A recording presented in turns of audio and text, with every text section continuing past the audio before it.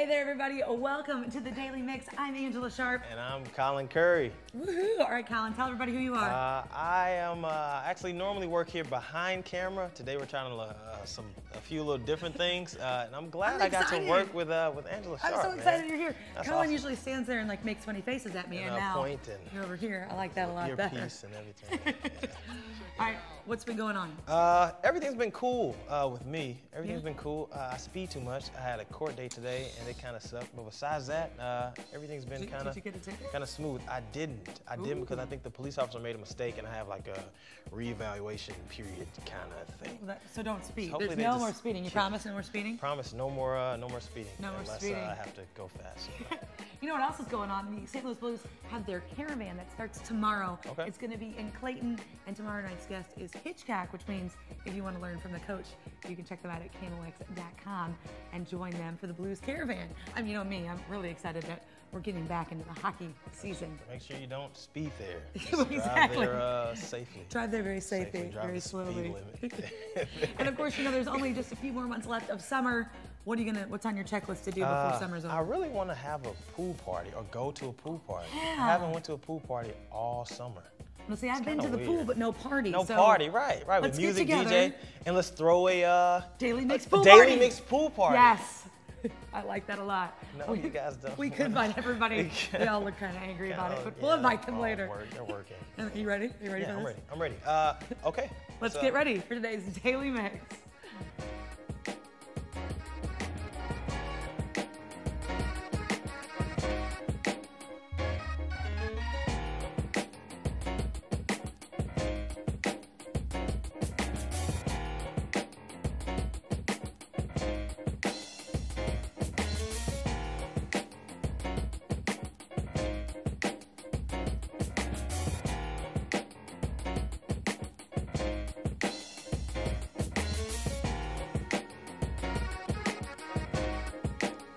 I know you know about this. JR, the up-and-coming artist, shot a music video yesterday, and he invited the whole town, everybody come join him. Like outside. Like right? outside, like everybody. Hanging out of a building, everybody just chilling outside on the curb. Right, just hanging out. He said he was trying to recreate the country grammar Nellly kind of feel to it. And Nellly is in the song, so. Yeah, no, it's actually a hit. And you look country grammar with the low riders and Nellly with the St. Louis gear on. I was thinking all those St. Louis people. Cool. I mean, how many people did you know that were in that music video? Because I think I personally know like 9. They probably did it the same way too, just that everybody come out. Yeah, just come on out. Just come out. Just come and join it. I think it's so cool. I wish I would have known about it. I would have been out there. I knew about it, I couldn't make it, but I wish I would have been out there, for sure. Nellly also has a new song entitled "The Fix." It's not actually out yet.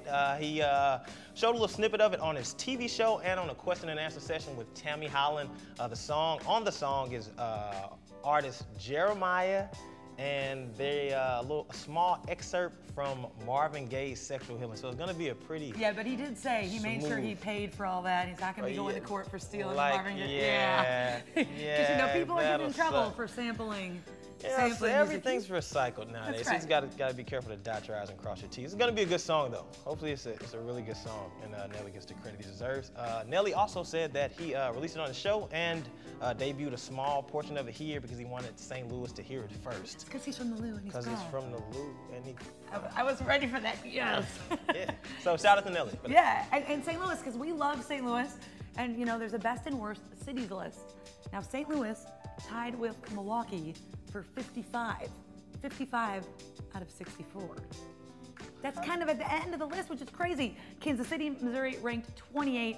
Austin, Texas, Raleigh, North Carolina, and Colorado Springs topped the list with Detroit, Michigan, Memphis, Tennessee, which I love, and Philadelphia at the bottom of the list. So I'm not sure what the list is about. So I want to know right now, favorite part about St. Louis? I don't know who we tied with again. That's my favorite part of St. Louis is definitely like St. Louis has a lot of urban culture, like underground cool stuff to do. It's awesome. Sometimes underground stuff you don't know a lot about in other cities, but St. Louis is underground, like urban music culture is cool. Personally, I love the Muni. I went there last night to see Beauty and the Beast.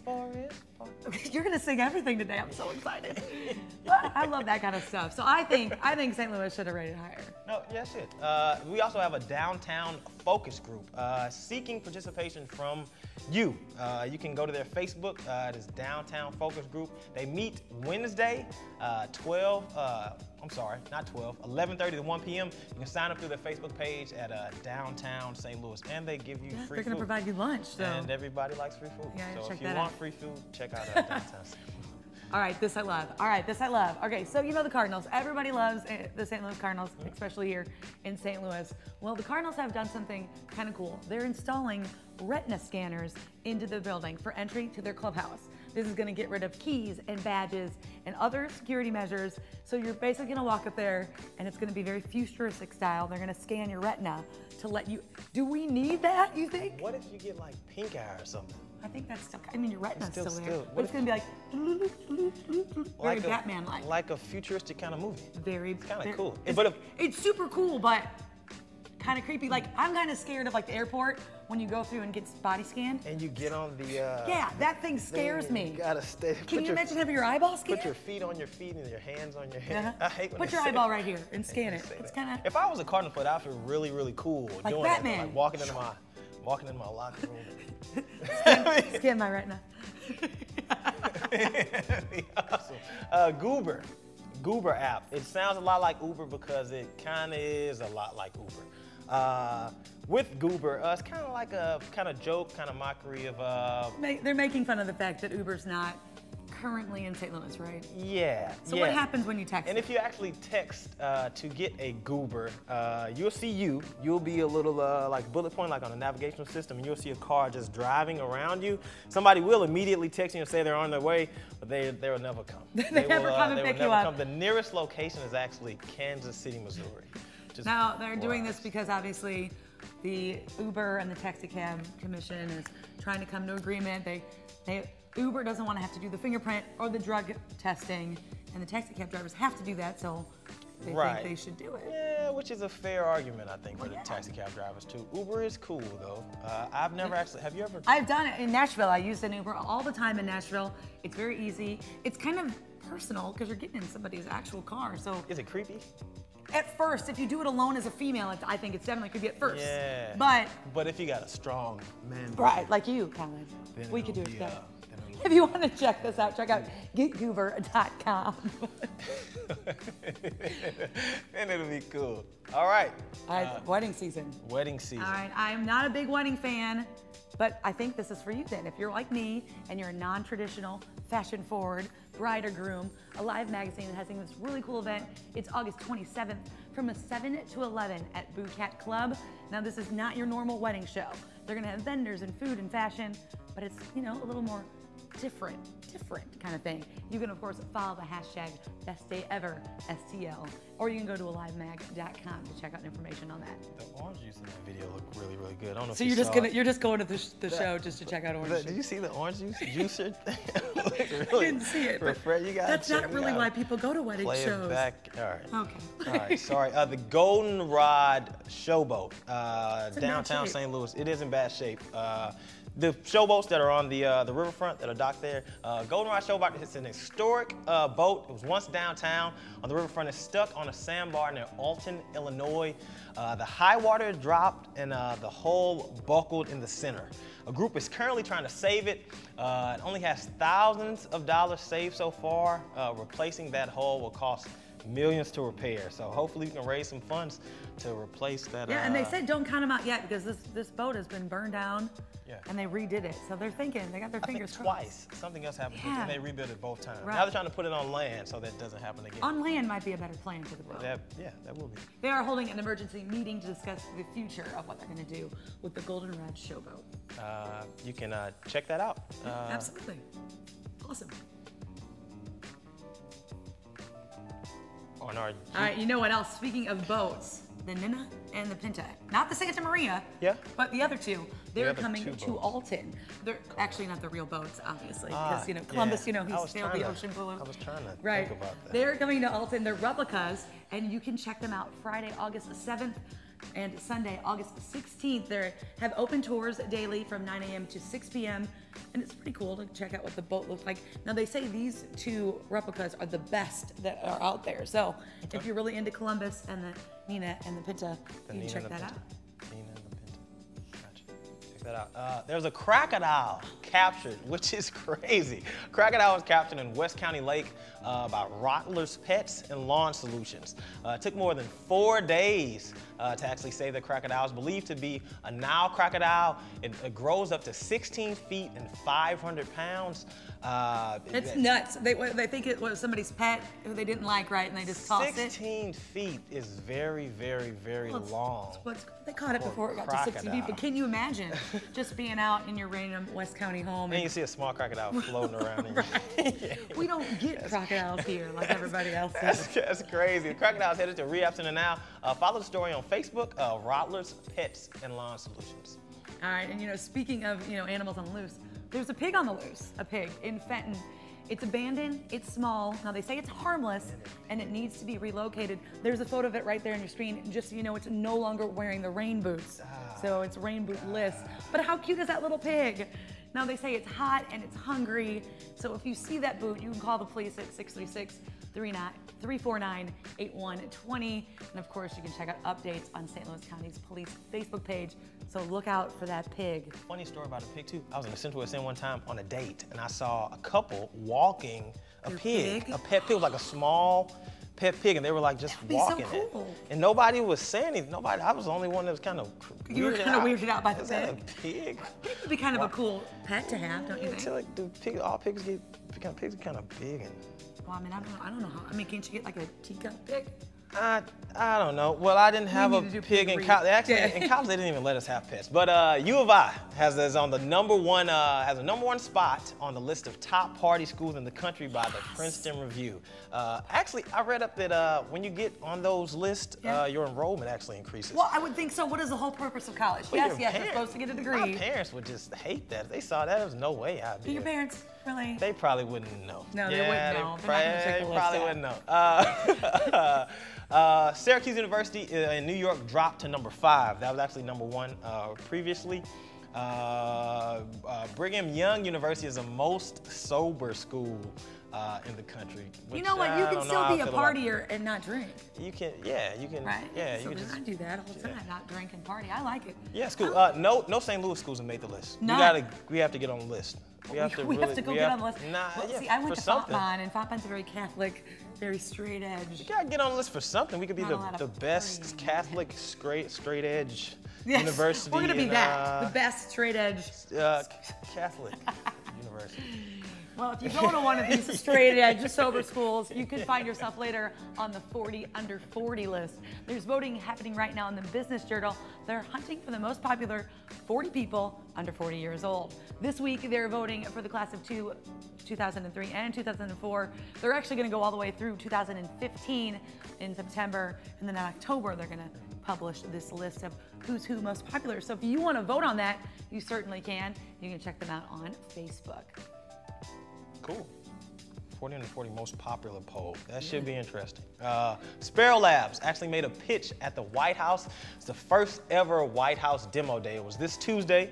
They're a medical device startup, and it's a pocket-sized spirometer used to measure lung function. For asthma patients. It's founded by Abigail Cohen and Andrew Brimmer. They're both WashU alums, so we made it somewhere. There you go. There we made a list. Shout and that's a really cool thing that could probably really help. Right. It won 10 or 12 competitions by May 2014. It's nearly $1.42 million in investments behind that. And you know people don't invest unless they know it's going to be a good thing. Unless they know it's going to be a good thing. Yeah. And if it's a medical thing, it's really good that it's going to be a good thing. Absolutely. I'm sure, I hope I don't need that, but I might need that. Well, yeah, I hope I don't need that either, but it's something to check into. I need that. Hopefully it'll be available by January 16th. And you can find out more information at sparrowlabs.com. That's SPARO labs.com.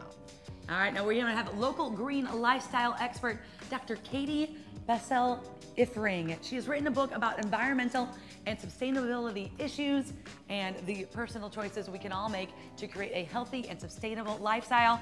And guess what? She's here, right now. I'm here right now. Yay!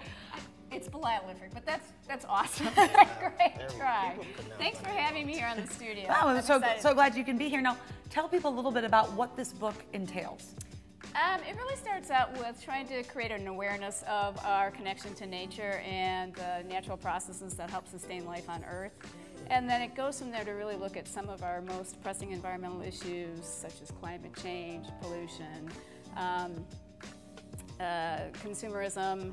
But it's not a book about gloom and doom, it's a book about what you can do. So it really emphasizes actions that everyone can take as an individual. And it's written in very personable, first person. Some people say there's some funny parts, so it's very accessible for everyone, even the very tall. Why is this? Sorry. Why is this so important for you? Why is this? Because I believe that the only way that we're going to have collective impact on the planet, or the fix, as Nellly says, is really by taking individual actions. So I think it's really critically important that we all assume some responsibility and we all look at what we can do as individuals on a day-to-day basis. I think that's really good that you took a proactive approach in this book, because a lot of, you said gloom and doom. Yeah, I hear a lot about gloom and doom. Yeah. How do you feel about, I know my mom stays in like the Shaw neighborhood here in St. Louis. How do you feel about those urban like gardens that are blossoming?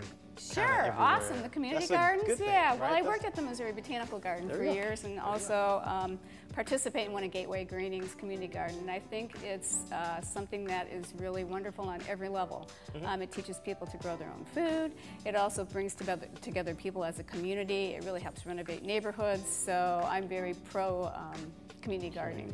Have you always been one of these people into the earth? And like when you were a small child, were you always one of these? I'm a child of the 60s. Need you say more? Yeah, definitely into the earth, yes. Very much earth mother type.